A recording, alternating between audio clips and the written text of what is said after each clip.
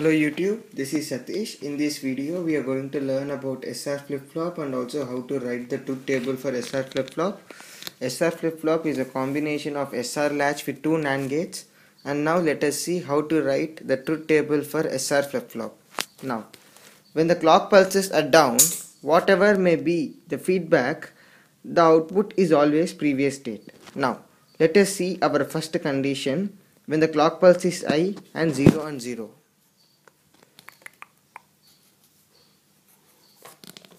Now, when the input is 0 and 0, the output should be 1 and 1.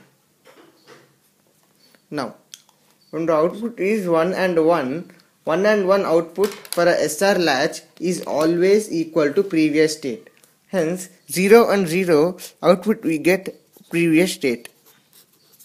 Now, let us see for the conditions 0 and 1.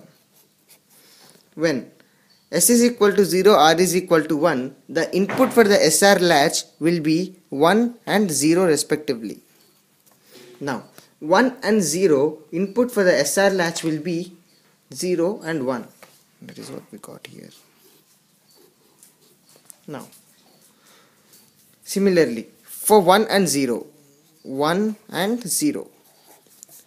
1 and 0 input for the SR. S is equal to 1, R is equal to 0. Now, input for the SR latch will be 0 and 1. 0 and 1 input for the SR latch will be 1 and 0 respectively. That is what we got now. 1 and 0. Now, next, 1 and 1. 1 and 1. S is equal to 1, R is equal to 1.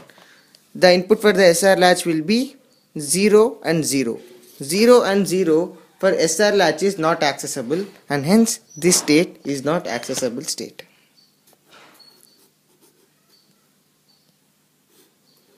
Now, this is how you should write the truth table for SR flip-flop. Now, 0 and 1 is called set state, and 1 and 0 is called reset state.